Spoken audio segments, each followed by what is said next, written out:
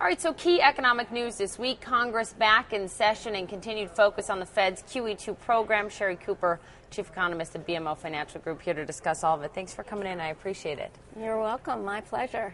Looking first at the economic news ahead this week, pretty strong retail sales on Monday morning, autos especially strong. What does that indicate for you? I mean, looking ahead to Q4 GDP, that's a good signal, but is this just an anomaly or is this the beginning of the trend, the beginning of the pickup that we need to see? I think it's a trend now. We've seen now 4 to 5 consecutive months of improving retail sales.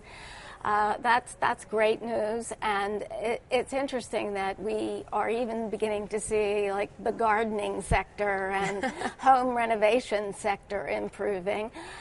As well, there has been a modest but significant uptick in consumer confidence. The labor market certainly still very much excess supply of workers, and unemployment is still high, but at least the private sector is beginning to hire on a relatively consistent basis. So my view is that we could well see a much better Christmas this year than last year. And that's always so important. It's a key time for retailers. And what else ahead this week that you're looking at that you think is of significance? Because a lot of focus will be on Congress back in session and still talk in the wake of the G20 about the Fed's decision. But outside of that, what do you think is critical this week? Well, I'm looking toward an uptick in industrial production. We saw a surprising decline in industrial production in the prior month. But I do think there'll be an uptick. And then there'll be lots of debate around the PPI and CPI numbers.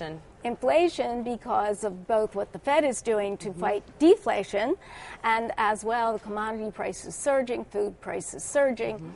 And that will show through in the crude component of PPI. The finished good follow-through, though, I think will be limited, and I think that the core CPI numbers year over year will only be about 0.7%, which, if that's the case, it'll be the lowest level in 49 years. So, again, back to the Fed's concern about potential deflation. And also, in the wake of what the Fed has done, QE2, there's been the concern of potential runaway inflation down the road. That doesn't seem to be a concern of yours whatsoever. Well, it's because the Fed isn't going to just pump money into the system and then sit back. They're going to watch the incoming data. They're going to be very mindful of all the developments that are happening, and they will begin to to sell bonds when they think that there's enough of it. In your most recent note, you warned against protectionism, saying that could really hurt this recovery if leaders are too protectionist. Explain what you mean.